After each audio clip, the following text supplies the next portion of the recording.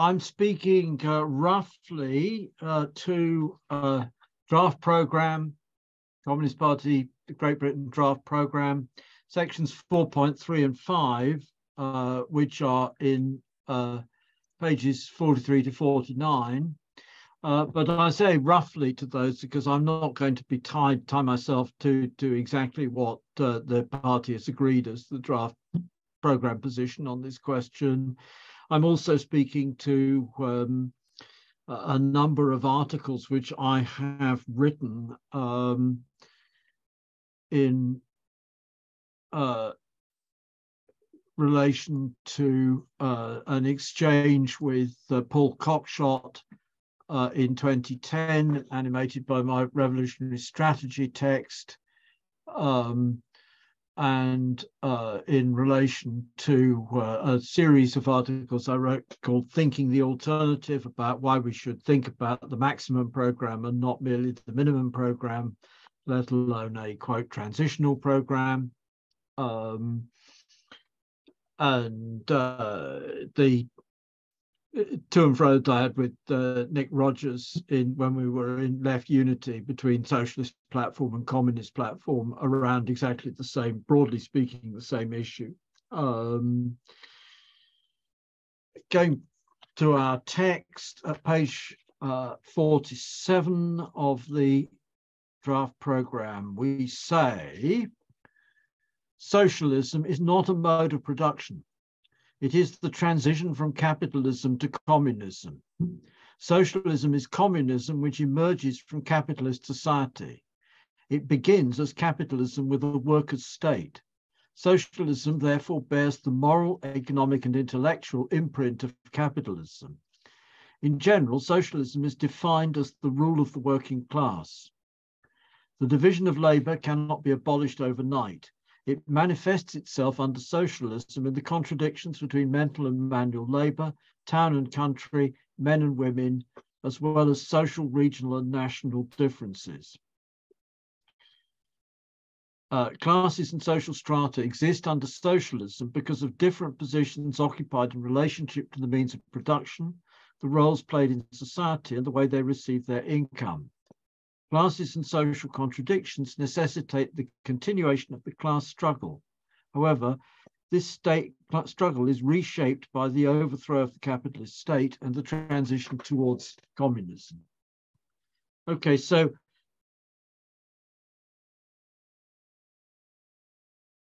what we need to think about, it seems to me, we need to think about the nature of communism in order to think about the nature of of the transition. And we need to think about the ways in which communism, not just socialism, but communism, grows out of the dynamics of capitalist society. And I'm going to take a sidestep for a moment. The very first article I ever wrote for the Weekly Worker was a review in 2002 of Stephen Jay Gould's Structure of Evolutionary Theory. It's unfortunately the page on the website is trashed and has lost all the paragraphing, so it's not so easy to find. But in essence, the argument I priced in that thing is that we have to think about doing Marxism in the way in which Jay Gould argues for doing Darwinism.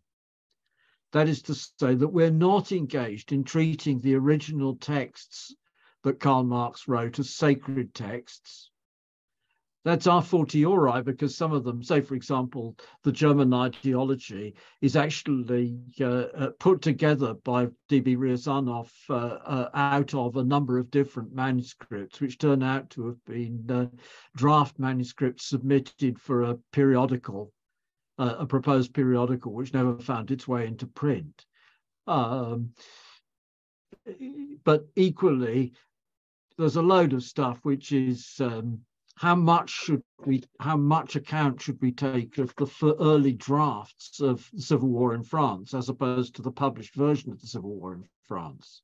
how much account should we take of the drafts which lead up to Capital, when they appear to be in contradiction with the text which Marx actually published in Capital One and the second edition of Capital One and the French edition of Capital One, which was the last one which he wrote in his lifetime. But leave aside those textual problems about using Marx's work or Marx and Engels' work as sacred texts. Jay Gould argues that that's a really wrong way of approaching science.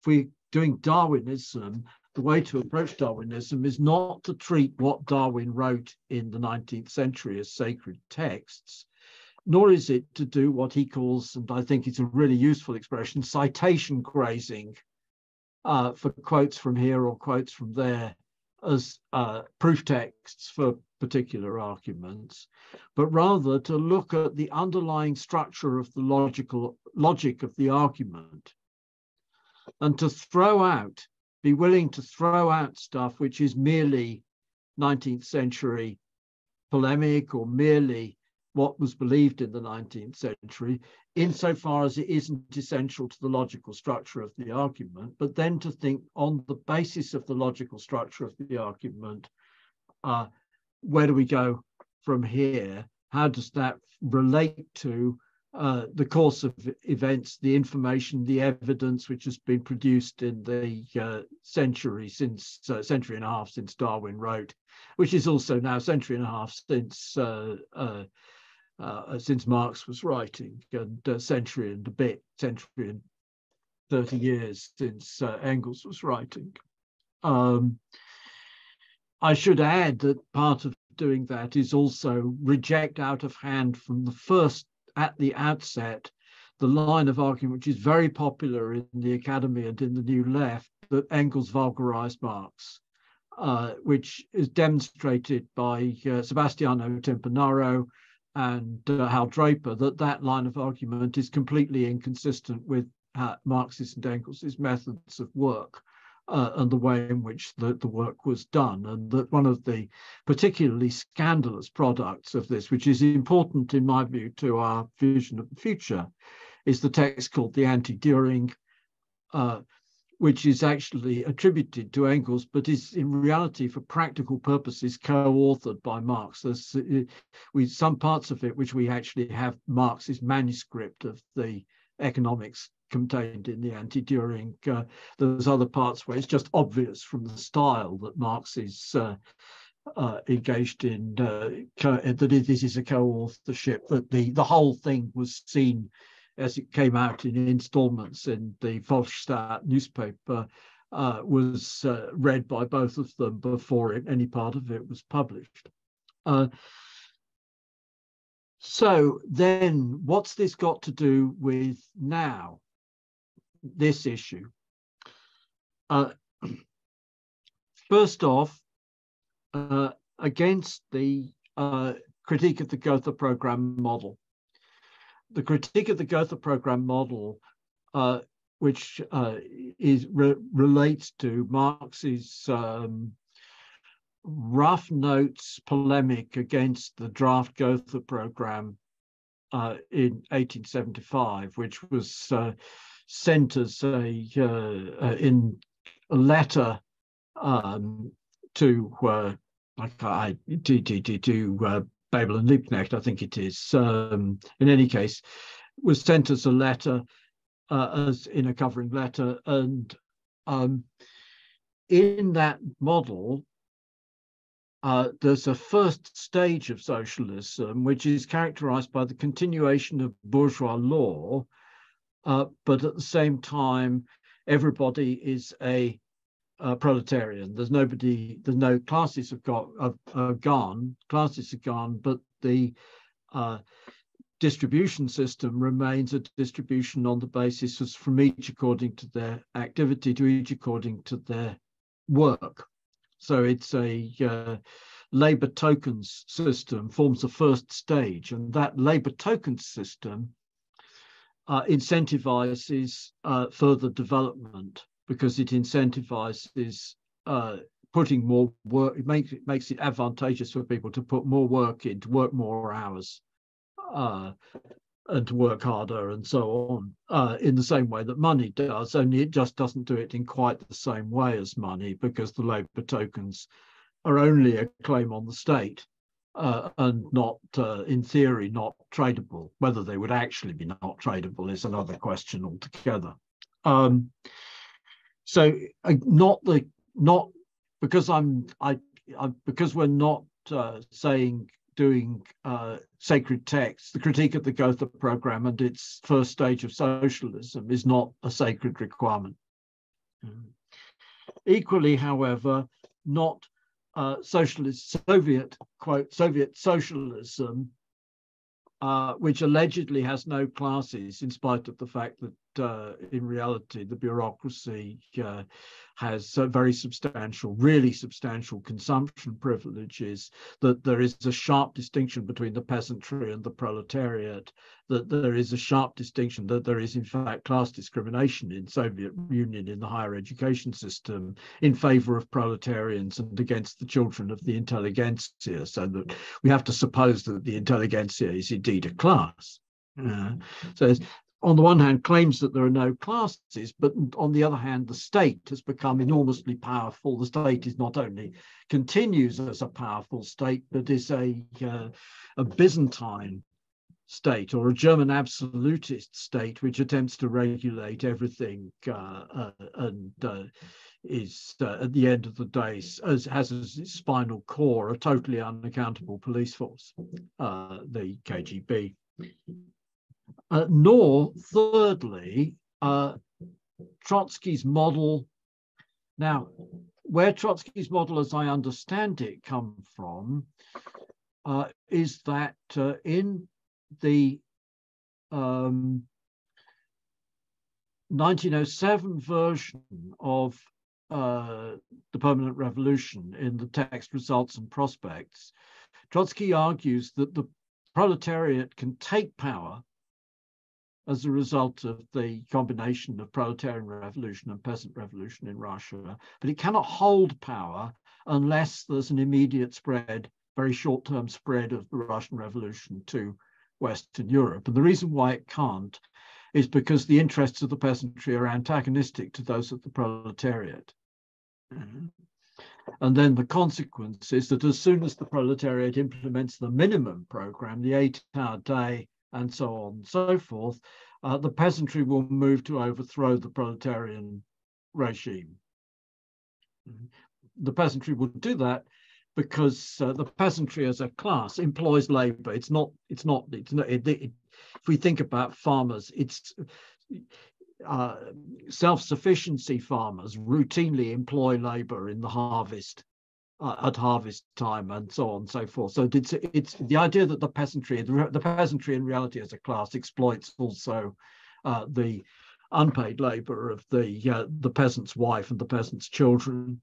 And this is in fact also true of the classical petty bourgeoisie. I used to have a student who was child of Asian shopkeepers and was periodically unable to attend class because her father insisted on her doing a shift in the shop during the time when she was supposed to be in class.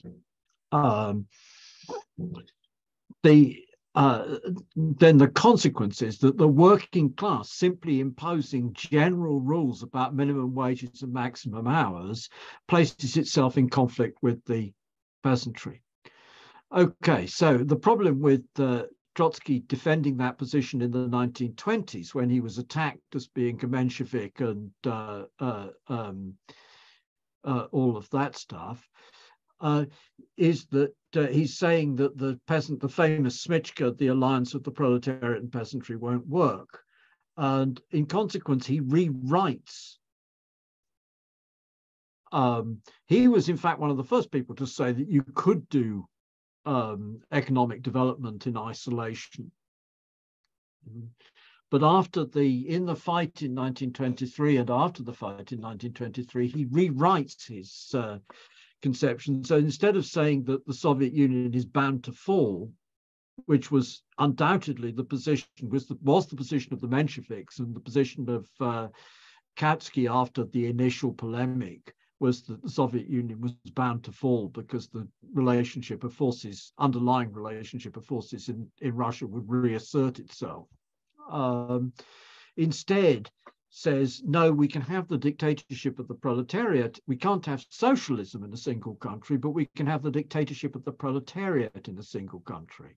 And in order to defend that position, there's two sides to it, one of which is it becomes necessary to suppress everything which he'd said about the class interests of the peasantry, leading it to oppose the rule of the working class. The second is that he has to redefine socialism from the common use in the left wing of the Second International to use socialism as a meaning of the procedure, form of transition. And we use in our draft program, we use socialism in that sense, of the sense in the Second International of the form of transition, though we also use it in relation to reactionary forms of socialism of one sort or another, which we've been talking about the rest of this weekend. Yeah. But Trotsky then redefined socialism as what would otherwise be called communism. That is to say, the fully developed new mode of production, which has developed after the period of transition. And that is then becomes the basis of it being possible to say that the Soviet Union is a worker state, but it's a degenerated worker state. It's still interest of the class. It's no longer, we no longer think of it as being an immediate transition to socialism. It's post-capitalist, but not perhaps in transition beyond that. And the working class could take over again by an equivalent of 1688 or 1830, which gets characterized as political revolution, a coup d'etat. And certainly Trotsky envisages the possibility of a coup d'etat arising from within the regime, arising from within the Red Army, and overthrowing the Stalinist regime. Okay, so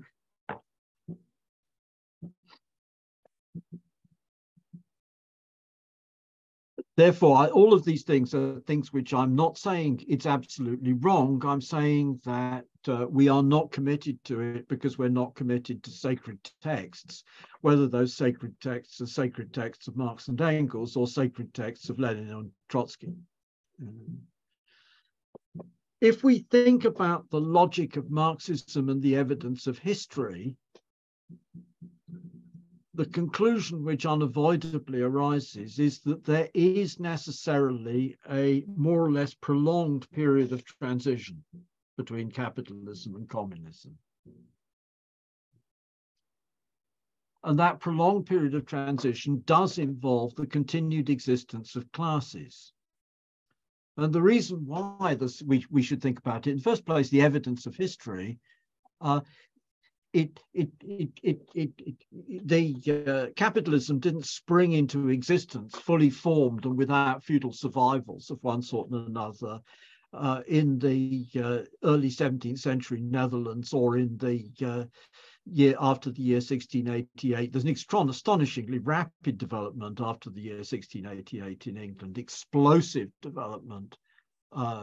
Comment has been made by Tim Harris that somebody who, a Rip Van Winkle who went to sleep in 1637 and woke up in 1667 would think that not much had changed. But a Rip Van Winkle who went to sleep in 1687 and woke up in 1717 would think that science fiction, it would be totally different, radically different worlds. So it's astonishingly rapid development. But it's still the case that, for example, in Cumbria, battles are being fought about feudal exactions, and all through the north of the country, battles are being fought about feudal exactions between landlords and tenants, and the full monetization of the economy has not developed. And the same is true in France in the 19th century, that in quite late 19th century, there are sections of rural France, which are still governed by non-market dependent peasant relations of production. So on the basis equally of the transition from antiquity to feudalism, we should not imagine that history does not lead us to suppose that there can be a sort of bang once it's all gone. Secondly, actually, we've done the experiment with forced collectivization forced collectivization and the 5-year plan, forced march in Russia. And it didn't bloody work. And indeed, forced collectivization, which is the core of the issue, forced collectivization turned out to be an absolute disaster, utterly seriously damaged Soviet agriculture, with results which are actually still with us in Russian agriculture. That to the extent Russian agriculture is being revived, it's being revived by Chinese and Korean immigrants primarily, rather than by the Russian rural classes. And we've seen exactly the same thing.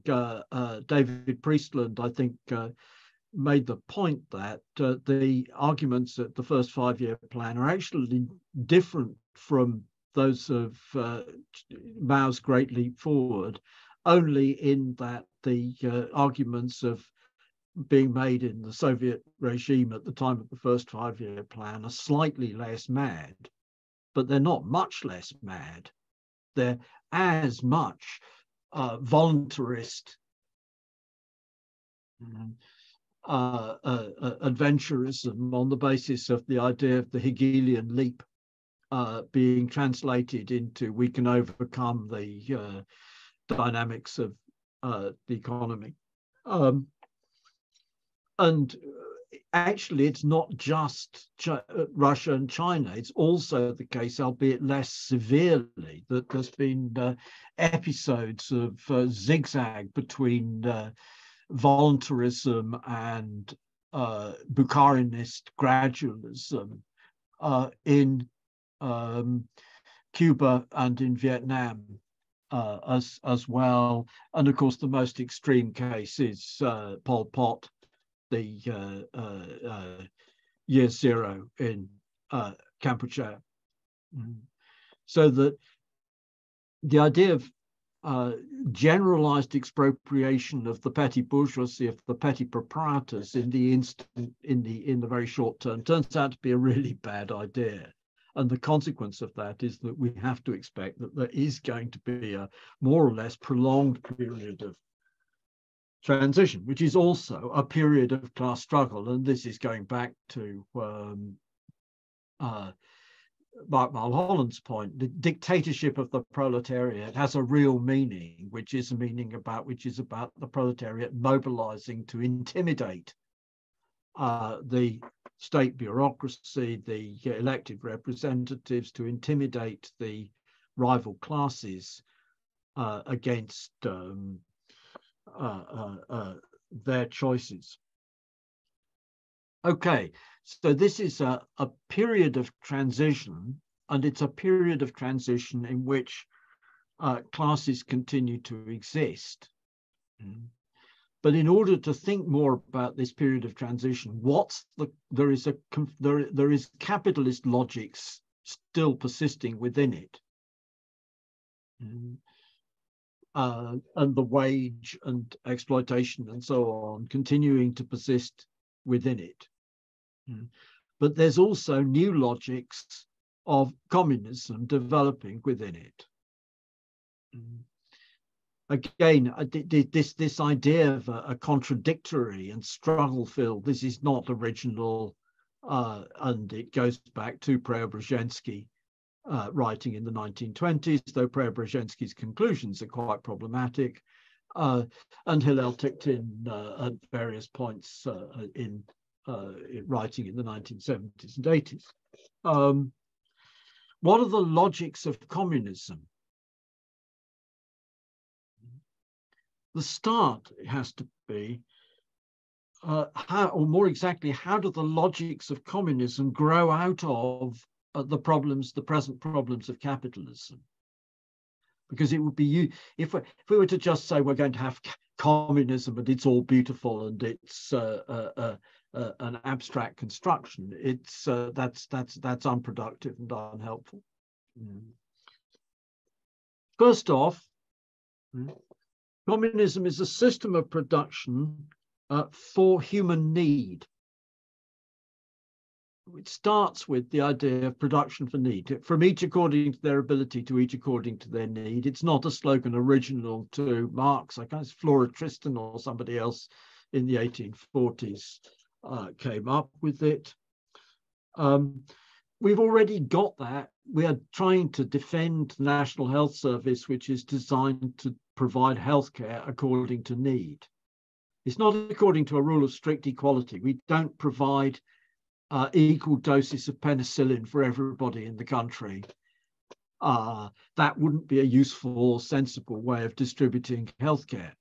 In fact, it's bloody stupid when we provide regular doses of penicillin to all the dairy cows in the country, which is thereby reduces the effectiveness of antibiotics.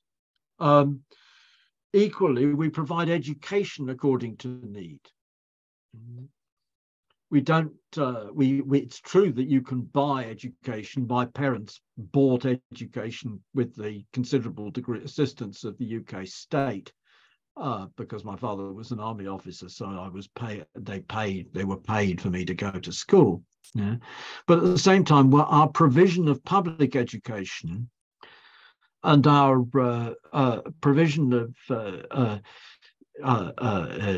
education and training places and so on and so forth is designed on the basis of needs. And indeed, the capitalists themselves are now talking about, very belatedly, we desperately need to expand the number of places at medical schools and nursing colleges, because half of the problem with the NHS, not by any means the whole of the problem with the NHS, but a significant chunk of the problem with the NHS is that the squeeze on the very expensive medical training, as for the sake of austerity and so on and so forth, has resulted in the NHS becoming dependent on importing doctors and nurses from other countries, and then Brexit has reduced the willingness of people to come to this national chauvinist, isolated world, especially given that your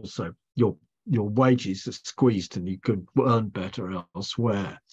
So we can also reflect that with disability assistance, that we have rules now which require us to make reasonable adaptations for people's disabilities. And all around where I have been working for the last, 22 years, people are putting ramps in so that wheelchairs, to make wheelchair access available. I'm about to provide I'm giving a lecture on Tuesday, and I'm about to provide a lecture handout in Word format so that a student who has a sight issue can enlarge it rather, as opposed to getting a paper handout, and so on and so forth. We make these are provision in relation to need. And there's a whole raft of other stuff which we decide similarly. The peculiar fatuity of the government's attempt to face down the rail unions. God knows what. There's going to be some sort of deal at the end of it, which may not be as good a deal as we would hope it would be, but there will be a deal. The idea that HM government could wholly shut down the railway links into London, and the guys from the city would spend 3 hours a day each way sitting in traffic jams trying to get to central London because the rail links into central London have been shut down in order to spite the rail workers, is fatuous. So the existence of the rail workers, rail stuff, is need-based decision-making. It's there persistently. Secondly, Marx, again from Critique of the Gotha Programme, labour is life's prime want. Labour is not mainly a means of subsistence, but life's prime want. The world which we live in is one in which there is enormous mass unemployment, fantastic levels of mass unemployment, particularly in third world countries, in the colonial world, but also actually in the imperialist centres. And in the imperialist centres, at the same time, vast masses of what David Graeber helpfully called bullshit jobs, where there are jobs which are created solely for the purpose of job creation, massive numbers of administrative jobs of one sort and another, which cycle stuff round. One of my daughters funded her master's studies as a master's student by working part-time in the Housing Benefit Office of local council. And the regime essentially is that the only people, the Conservative government under Thatcher and Major created a requirement that public sector housing must charge market rents. But the only people who are eligible to have public sector housing under the new regime of the Thatcher and Major governments are people who cannot afford to pay market rents. The consequence of this market rents provision is more generally that by going over to abolishing rent control and paying market rents, 23% of the adult benefit bill, £17 billion a year, is paid out to private landlords in rents, in state benefits for covering rents, housing benefit. The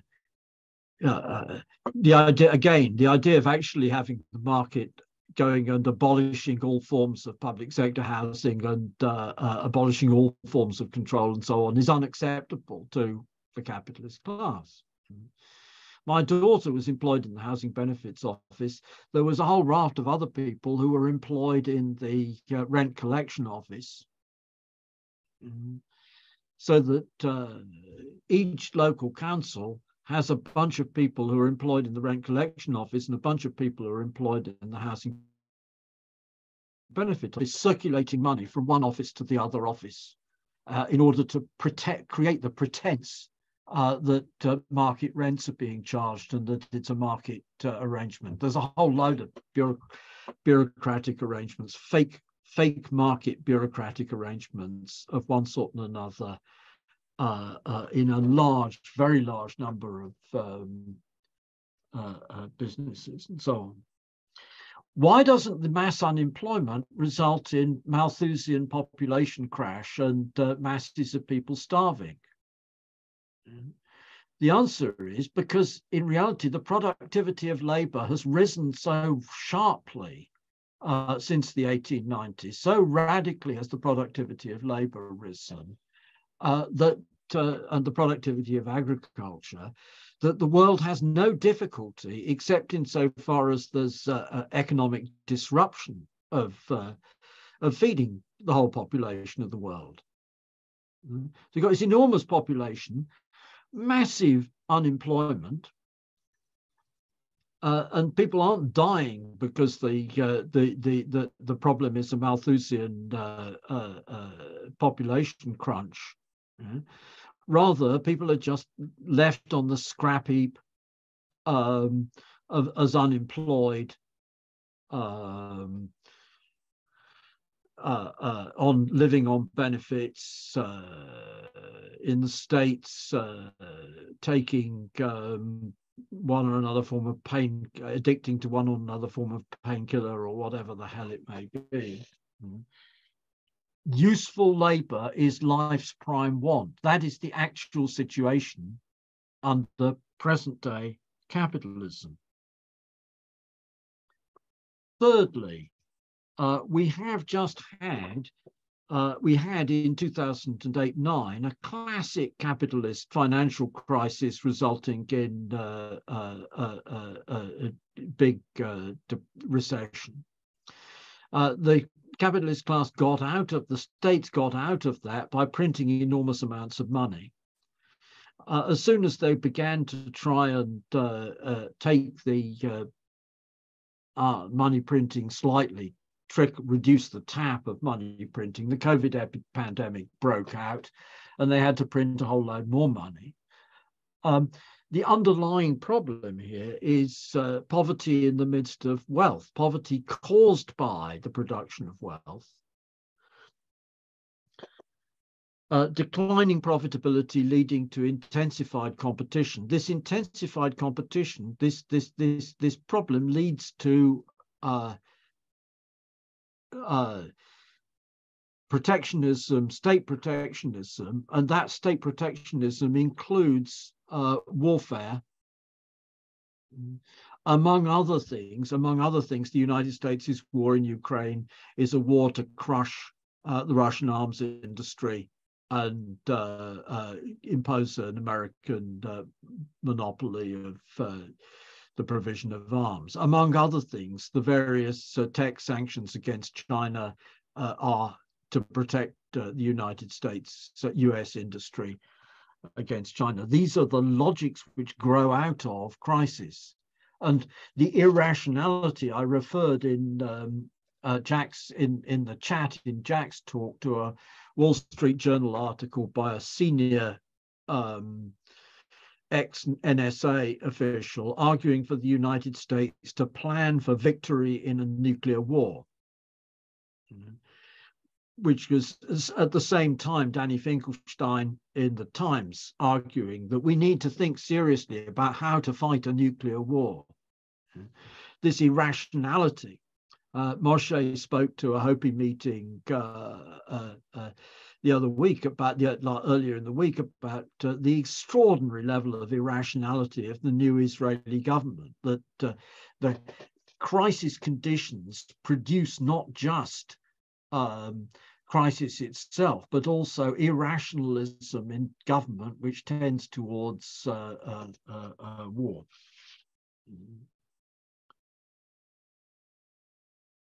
So that there's an urgent need, all this means, there's an urgent need to break with money as a means of coordinating our human activities. Because it's money as a means of coordinating our human activities. It's the fundamental point of Volume 1 of Capital is that all the infernal machinery of capitalism is inherent in the money mechanism of the means by which we coordinate our human activities through money. It's precisely all the arguments which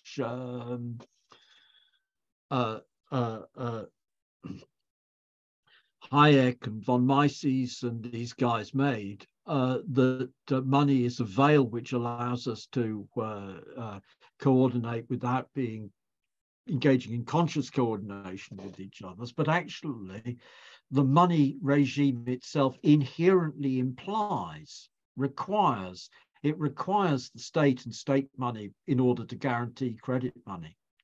And because it requires the state in order to guarantee credit money, it requires the state as a competitor in geopolitics. But equally, it requires, it inevitably produces the multiplication of credit money and the strivers, the guys who are trying to get on in society, bid up assets which can be saved. And by the strivers bidding up assets which can be saved, we get inevitably the boom turns to bubble. It doesn't automatically self-adjust. There isn't an automatic self-adjustment. There is a necessary crash element in this, so that we need the question of going beyond money and money-like devices like labor tokens is urgently posed for us by the nature of capitalism. I add, I think I referred to during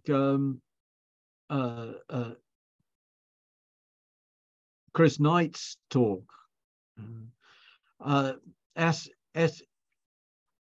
academic work which shows that helping other people is good for depression. Lack of altruism, contrary to, there is actually an American book collection which argues that altruism is psychopathic. There would be. Yeah. But it turns out that lack of altruism is likely to produce mental ill health. Equally, it's clear, and a whole raft of massive stuff, that radical status inequality produces physical ill health and mental ill health. So if we pursue human needs, we're going to have to pursue an egalitarian society. So that means when we're looking at the communism is a society in which the aim of the society is the maximization of human well-being and human potential. It's therefore a society which functions on the basis of the principle of need rather than on the basis of principle of rationing by money. It requires us to go beyond the enslavement, as Marx and Engels put it, to the division of labor. I think it's better to call it the specialization, getting beyond occupational specialization. I say getting beyond occupational specialization because the idea we could get beyond the division of labor is obviously fatuous. But when they're talking about division of labor, what they mean is some people are always architects and other people are always porters.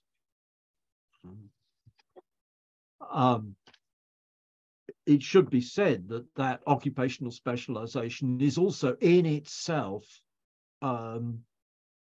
it stunts us. It doesn't stunt us in quite the same way as the kids who were sent to work in the cotton factories, who developed strange orthopedic effects from working from a very young age on the machines. But it stunts us. It has mental. If it's mental work, it has mental impacts. It also actually in the physical work, which it has similarly has orthopedic impacts and so on. So the communism which we're looking for is one which involves the end of the state, the end of classes, the end of the sort of specialization of function which results in the guy down the road from me spending his whole career life running a fish and chip shop, or me spending my whole career life doing legal research and teaching. I sometimes call it training vultures as a law lecturer. That's a not improper description of my job, which I've just given up. But in any case,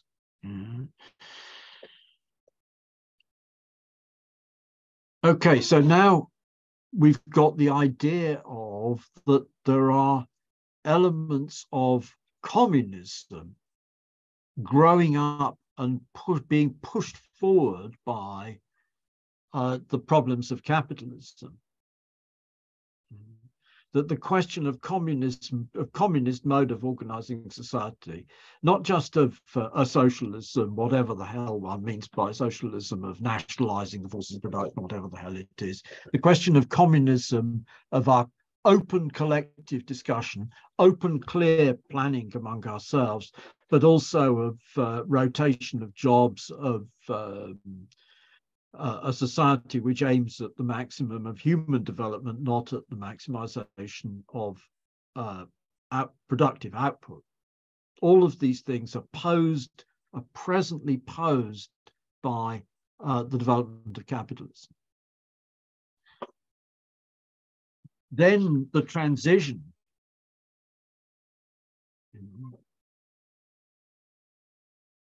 Because, as I said, the transition is a period which involves conflict and contradiction.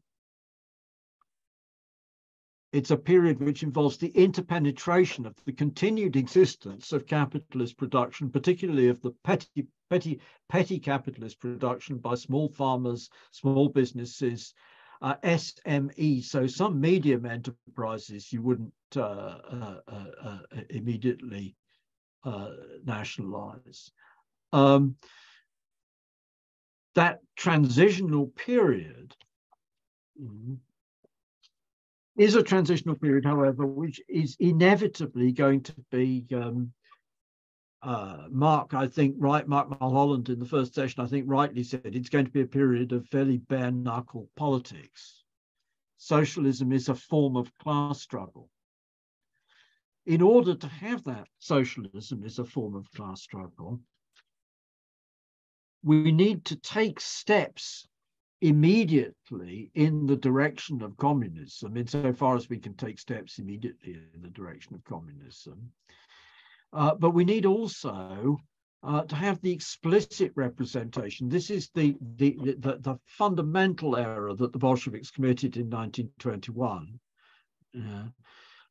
was the idea that you could, by banning parties and then banning factions, you could prevent the political representation of the petty bourgeoisie. They were going to let the petty bourgeoisie loose. They were going to let the peasantry loose through the new economic policy. But in order to preserve the dictatorship of the proletariat, they were going to suppress political representation of the peasantry. Suppressing political representation of the peasantry merely had the result that the political representation of the peasantry took the form of faction, a pro-peasant faction in the Communist Party. Okay, so we've suppressed factions in the Communist Party. The peasantry is still represented. It's represented by obscure clique intrigues within the leadership of the party. So that you need that representation up front, and then that was half of my polemic against Paul Cockshott, who argues that we should go over immediately to the abolition of elections and replacement of elections with sortition and juries. The problem with this is, if it's one thing if the mechanism which is adopted is a mechanism which allows the transparent representation of classes, and for classes, the class struggle to take place in an open form. But if the effect is to hide the transparent the representation of classes, then you've committed the same mistake that the Bolsheviks committed in 1921. So I'm not going to say that everything which we've said in the draft program in point 4.3, which is largely about economic measures under the dictatorship of the proletariat, or what we've said in point 5 on the transition to communism. I'm not going to say it's all right, but it's all that we need, or any of those things. But the fundamental approach is the correct approach. And it has a consequence, which is a really important consequence. And that consequence is this begins now. In order to take power, we need to create a communist party. In order to create a communist party, we need to break with 57 varieties. In order to break with 57 varieties, we need to actually break with managerialism, and equally with the idea that spontaneism, that we need with the transitional method, with the idea that we can scam the working class into taking power without, say, having a clear vision of the long-term future. But if we have the clear vision of the long-term future, a vision of the alternative, the possibility exists, at the moment not very great, but the possibility exists that unification could have a snowball effect, and we could get very rapidly from the